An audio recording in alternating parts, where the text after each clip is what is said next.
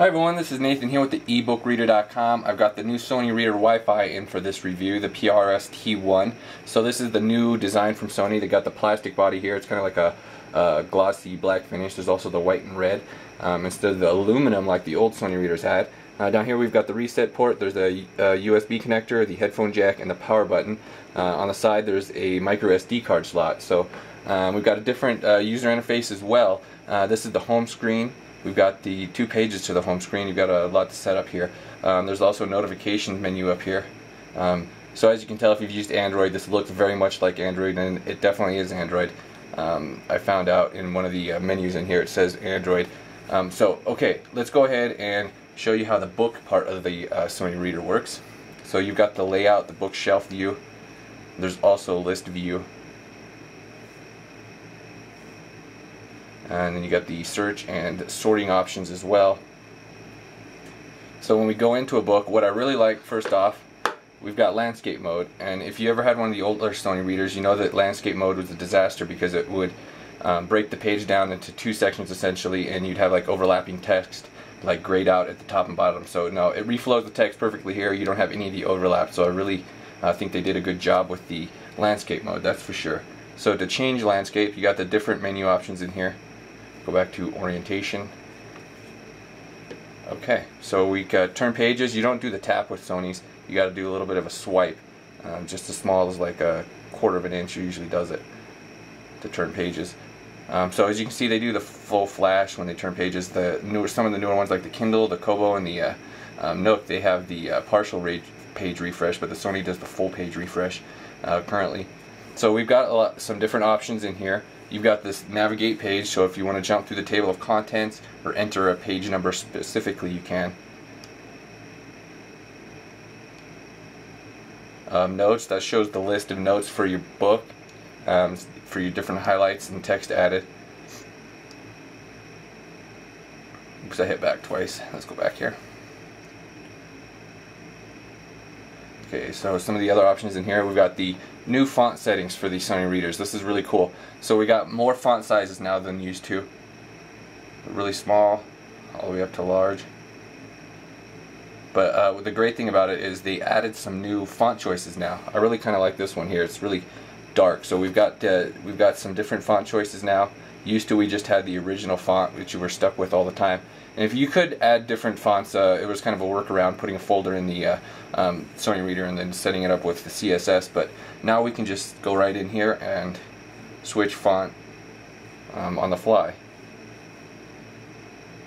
So yeah, there's some different options in there. So that's definitely an improvement over the older Sony readers.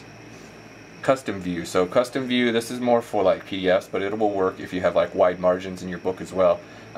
So there's different page modes. These, like I said, these are mostly for PDFs. I'll do a separate PDF review. This review is mostly going to be a general review. I'll show you most of the features, and I'm going to do individual reviews for specific features like the web browser, PDFs, and stuff like that. Okay, so like I said, that's pretty much for PDFs right here. Some of the other view options. So you can crop the page. You can set like custom cropping, or you can do auto.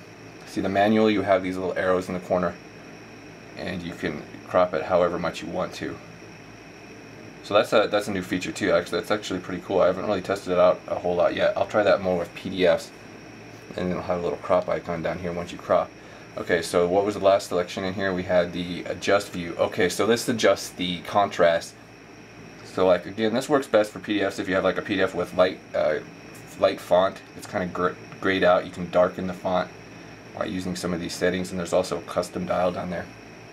So the older Sony readers had that as well, but we've kind of got a whole new setup. Like all the stuff is still pretty much here, all the features. It's just there's a different way of going about them. So we've still got the on-screen features right here, and the reader actually comes with a stylus. It doesn't have anywhere to connect it like the old ones. You could slide it into the frame, but this one, yeah, it's kind of got a freestyle stylus that it comes with. You can just use for the touch screen as well. And there's the eraser icon.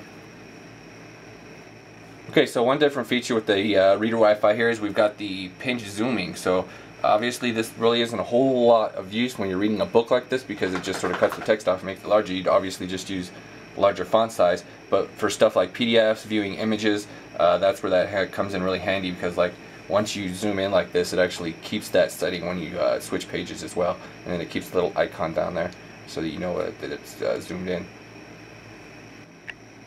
Okay, so you can also do the on-screen stuff here. This way you hold down on an item and you bring up the options to do this. You can also add notes this way.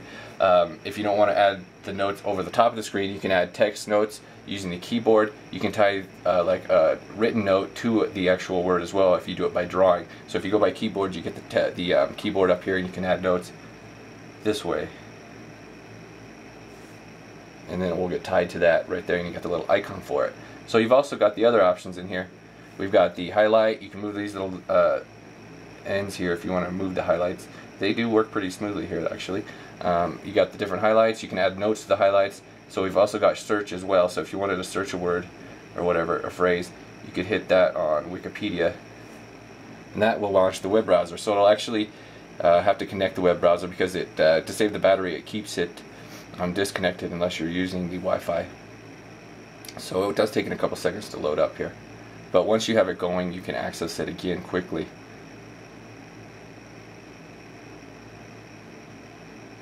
So that way you can get to the Wikipedia stuff. So one cool thing while here about the browser, like I said, I'll do a more in-depth review showing a lot of features with the browser. Cool thing though is like scrolling works pretty smoothly. Look at that. It's kind of surprising how well smooth scrolling works.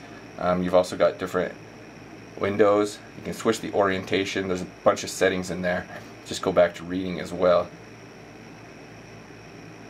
Capture screenshot. That's kind of unusual. I'm surprised that they have that on here. It'd be kind of nice if they had that for the other e-reading functions as well. So let's go ahead and you can open different windows.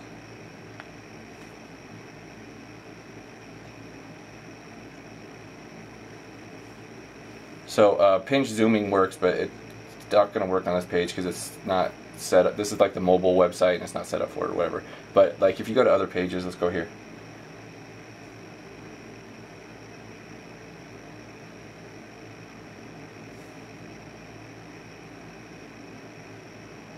So like you get the Google search results. That's kind of cool how it's already formatted for the size of the screen, so you don't have to really zoom in at all.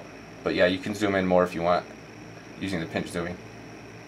It's actually pretty smooth too once it works. So one thing you'll notice, like the most annoying thing is the fact that the screen refreshes a lot. You get lots of black flashes is one thing I noticed. They could do well with eliminating some of that.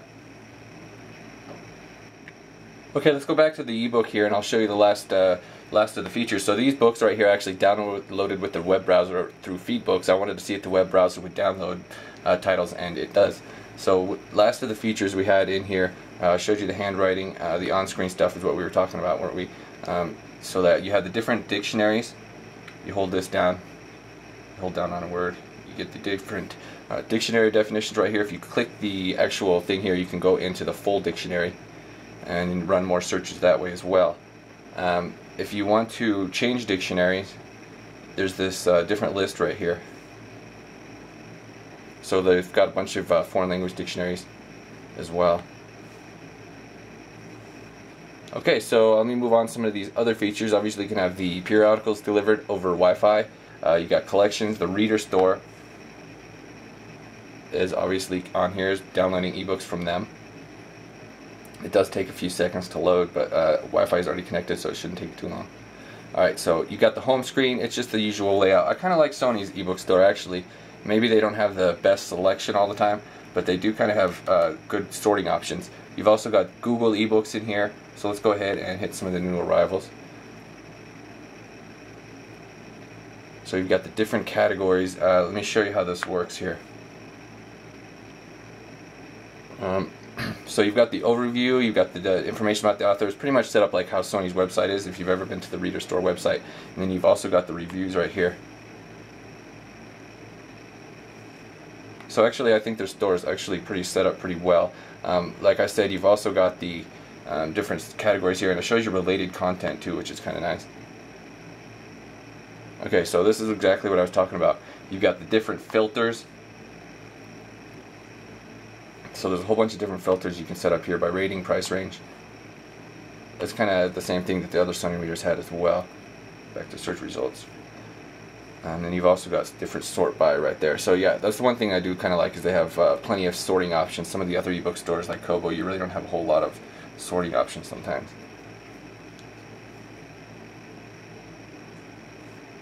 Okay, so then on the other page here, we've got the other content. You can actually download library ebooks, set up and download library ebooks directly to the device. So I'll do a different review for that too, showing how that all works.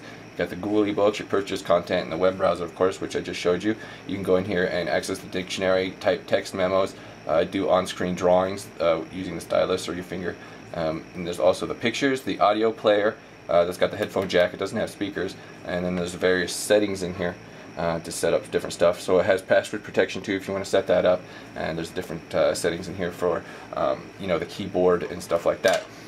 So I'm going to wrap up this review right here. This is the general review. I'll do some more detailed reviews, like I said, down the road. I just wanted to show you how basically everything works with the new Reader Wi-Fi.